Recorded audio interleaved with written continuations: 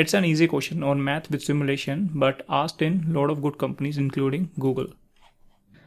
Here we'll be getting two inputs, number of bottles initially given to us which are filled and number of exchanges.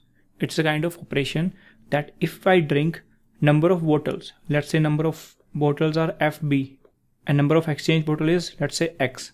So if I drink X completely filled bottle, those will become empty and I can get that those X empty bottles exchanged with one complete bottle.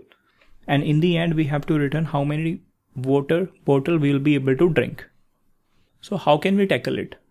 Initially, let's say we have number of filled bottle FB and we have number of empty bottles as EB, empty bottles.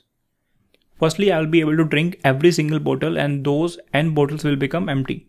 So these n bottles I will be able to drink and they will become empty bottles. And along with that, my answer will be updated to plus equal to n. Now the next step is from these n empty bottles, I can get every single collection of X bottle will be replaced with a filled bottle. So n by X number of filled bottle I will again get. And what are the remaining empty bottles? That will be n modulus X. So this is a thing that we need to understand. So this is the main thing that we have to understand, how many group of X size we can extract out from the empty bottles. Those will become filled bottles. So it will keep on going. Now I will just consume n by X bottles and those will be appended to an answer.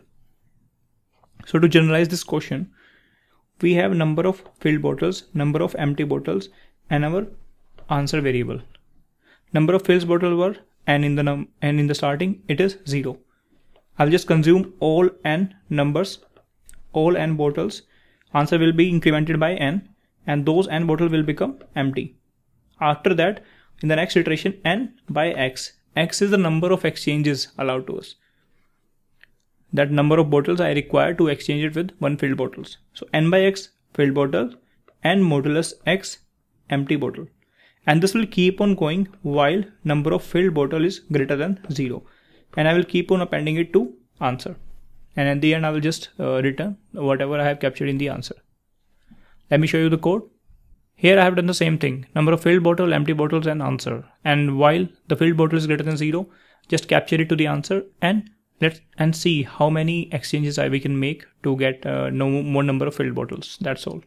And what is the time complexity here? We have linear time and we are not using an extra space. So linear time, a constant space solution, and it will be submitted successfully. Thanks for watching guys. Bye bye.